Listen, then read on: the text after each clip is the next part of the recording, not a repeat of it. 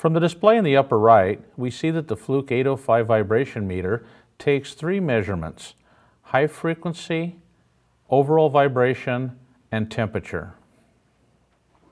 Let's look at the difference between these vibration measurements and screening.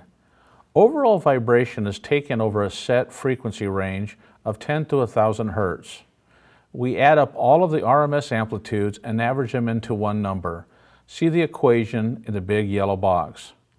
It reflects the energy of all vibration peaks over the entire frequency range. See the graph at the bottom. The shaft harmonics are the major contributor to the overall vibration. Overall vibration analysis does not require extensive training to implement. We get one simple number. Overall vibration meters are valuable as screening tools. If an adverse trend is identified, a more thorough test should be performed to validate the problem and identify the root cause. A key limitation to overall vibration is that bearing flaws will not cause an alarm in the overall vibration level until significant damage has occurred. See the overall vibration graph at the top. Most of the energy is coming from the large peaks from the rotating shaft. When a bearing is first starting to fail, very short duration spikes will appear each time the flaw makes contact with an adjacent bearing component. These spikes are very low energy and therefore cause very little change in the overall vibration. See the graph at the bottom. In an effort to better identify early signs of bearing damage, some analysts began using Crest Factor, which is the ratio of peak over RMS of a time domain. RMS is root mean squared. Crest Factor is very good for identifying early signs of bearing wear. See how the peaks from the bearing impact stand out from the noise floor in the middle graph. However, a problem occurs as the bearing damage worsens. The significant bearing damage causes the RMS value of the time domain signal to increase significantly. See the plot at the bottom. The noise floor is growing as high as the spikes. Since RMS is in the denominator of the Crest Factor ratio, this actually causes the Crest Factor value to decrease. The analyst would see the low Crest Factor and could not be certain whether the bearing was healthy or near failure. In an effort to overcome this problem with Crest Factor, the Fluke 805 utilizes a proprietary algorithm known as Crest Factor Plus.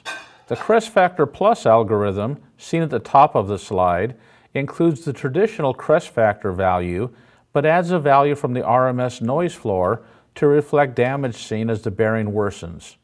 This is a significant step forward from traditional Crest Factor vibration because the output value, Crest Factor Plus, increases continually as the bearing damage worsens.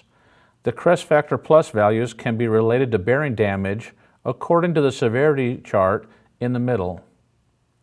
In the lower right is an example graph that shows ordinary Crest Factor in blue varies from 3 to 7, but then back to 4 as the bearing worsens, where Crest Factor Plus, the red plot, increases steadily from 3 to 12 as the bearing damage worsens. The final topic we'll cover is severity. The severity scale gives the user more than just a number with no meaning. It provides a better understanding of the machine health and what action should be taken. There are two severity scales. One severity scale is the Crest Factor Plus and shows the bearing health. See the green circle and the box. This scale does not depend on a machine type and does not require a machine category during setup. It is displayed anytime the measurement is taken, as long as it's greater than 600 RPM. The other severity scale is based on overall vibration and shows the machine's health. See the purple circle and box. This scale depends on the comparison of one of the 37 machine categories to be selected during setup. If the machine category is not selected, the severity scale will not be displayed. It will be left blank. If your machine is not on the list, then the database does not have overall vibration levels stored for comparison. Even though you won't see a severity scale for overall vibration, you'll still see a severity score of Crest Factor Plus along with the 3 readings: overall vibration, Crest Factor, and temperatures. Simply trend the overall vibration levels over time and make your own alarm levels.